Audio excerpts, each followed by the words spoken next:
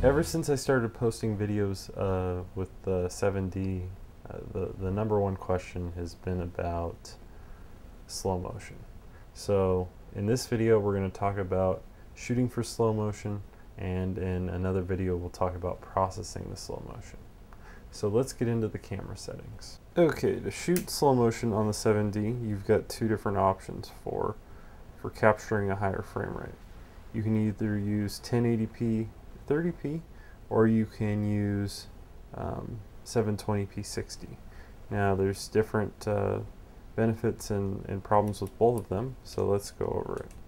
So to do that, we would change the size of the image to either one of those options. Okay, so let's get into the differences.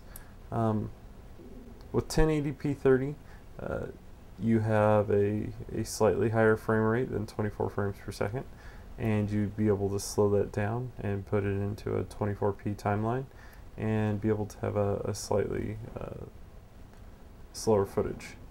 With the 720p 60 mode, you have a frame rate that's significantly higher than 24p, and with that you can process it down into a 24p video and achieve a much slower video. With the 720p there is a couple issues. Because of the way that the 7D downsamples from the sensor, when you take the footage it actually has a lot of artifacts. One of these is easily curable, the other one isn't. The artifacts in the 60p mode can mostly be taken care of. You saw that in the other videos that I put up, and I'll show a sample of that now. But there's more aliasing in the 720p mode, and there's also a color problem that goes along with that.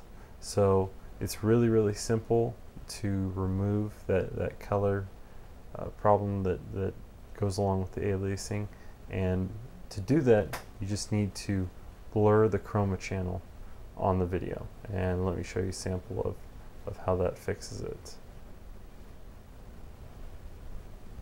Okay, one of the other major settings that you want to do when you're actually shooting for slow motion in 720p mode is you want to make sure that the shutter speed is 125.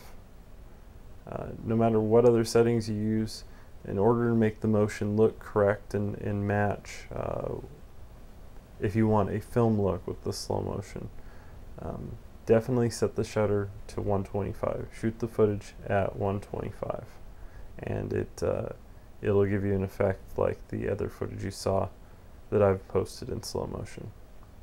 The next part of this tutorial shows how to specifically change the frame rate within Sony Vegas and process the frame rate even further out within After Effects.